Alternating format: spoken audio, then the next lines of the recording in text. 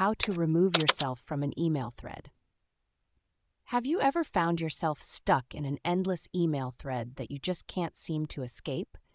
It's like being in a never-ending loop of replies and forwards, and you're wondering how to break free.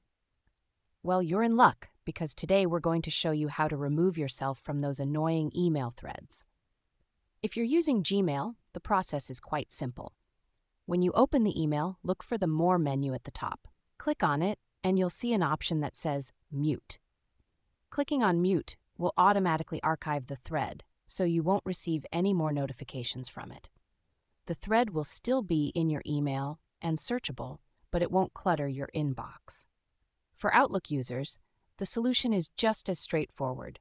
Open one of the emails in the thread and look for the Ignore button.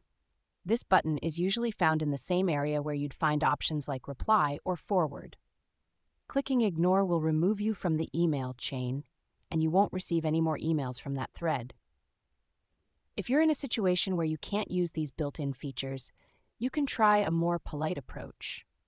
You can send a message to the group or to a specific person on the chain asking to be moved to the BCC field so you can bow out of the conversation. For example, you could say, "Looks like you guys have taken the reins on this conversation.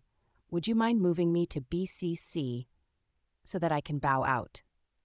These methods will help you regain control of your inbox and avoid the frustration of being stuck in an irrelevant email thread. So next time you find yourself in this situation, remember these simple steps to free yourself from the email chaos.